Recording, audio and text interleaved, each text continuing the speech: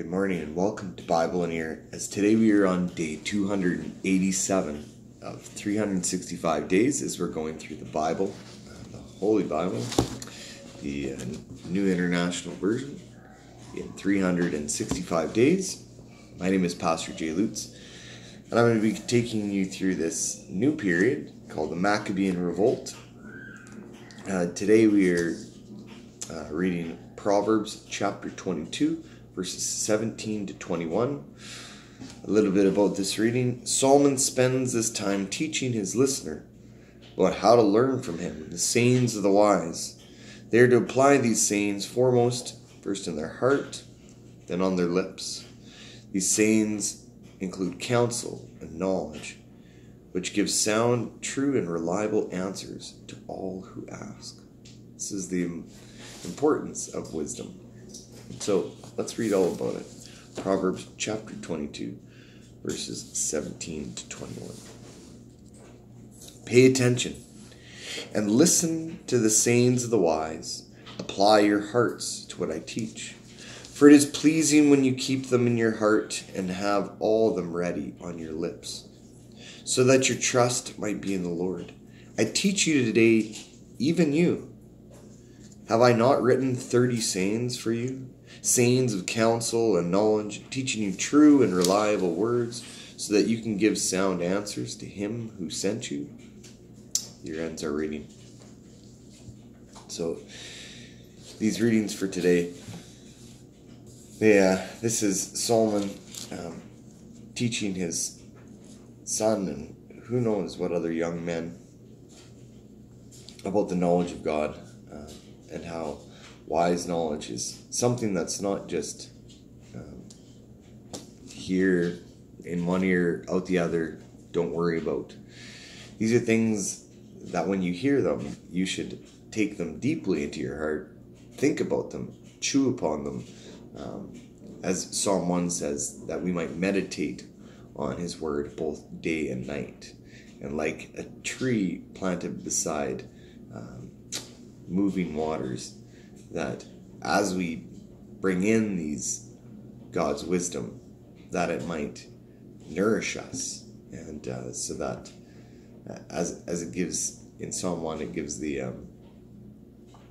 us this imagery that the leaves never wilt, and that in all the ways the tree prospers.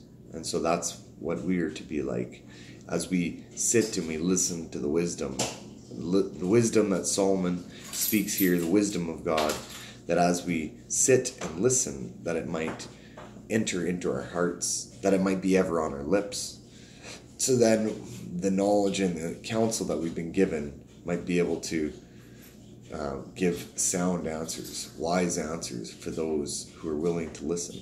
And so, and how do we receive this? Well, it's a free gift from God. And all good things come from God.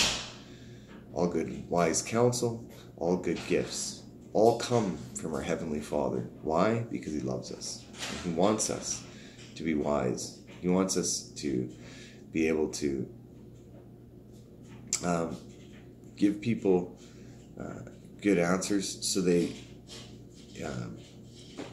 find glory in God, that they learn and that they become wise themselves, just as God is wise. And so we thank God that he gives us these words to strengthen our relationships, to make us ever want to seek him, and that we might glorify him in the process.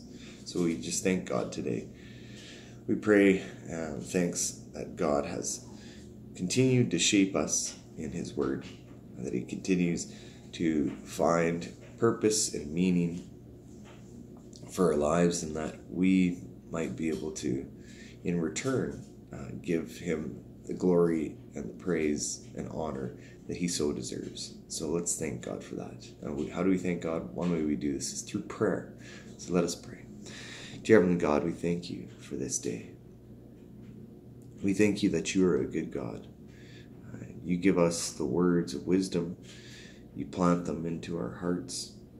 that they might ever be on our lips to tell of sound and truth, that as we speak the truth, we might tell other people about the good news of you, that you came to this earth in the form of your Son, Jesus Christ, and that not only did he love his people, but he loved them so much that he took all their wrongdoings upon himself, and he died for them, in order that they might be cleaned of them and have new life, and life to the fullest. We thank you, God, for the life you've given us, and that we might not take this life for granted, but that we might use it to the fullest in order to love one another, to teach one another, and so that others might prosper from that they might learn the truth, and the truth will set them free. We thank you for all this. In Jesus' name we pray. Amen. Thank you for joining me today on this day 287. May you be blessed by these words of Solomon, which are the words of God, and that in those you might move towards more sound words, that you might move towards the truth, and when you find the truth, that you might settle in it, and that it might break forth new life and freedom for all.